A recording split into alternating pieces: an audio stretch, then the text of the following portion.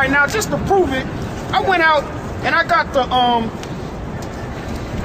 the phases of the new moon from the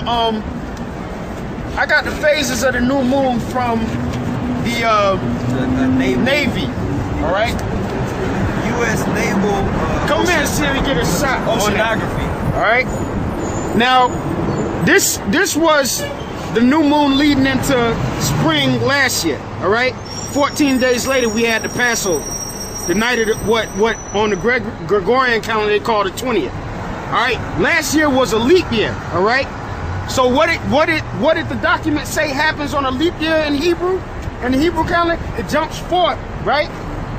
And it's normally 19 days longer, right, than a solar year, right? Right.